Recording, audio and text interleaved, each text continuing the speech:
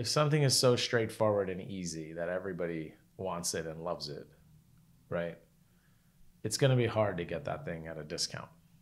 So, kind of implied in the idea of having a discount or margin of safety is that there is some kind of supply demand imbalance that you're sort of willing to take advantage of through the negotiations. Stocks are liquid, right? So they trade like every microsecond in the markets than when they're open.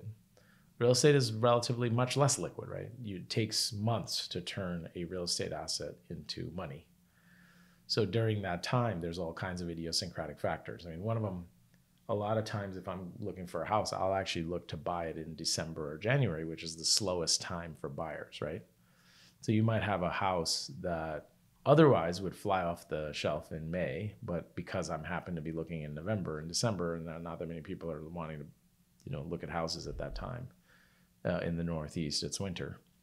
So I just have like kind of a better shot at more negotiating leverage.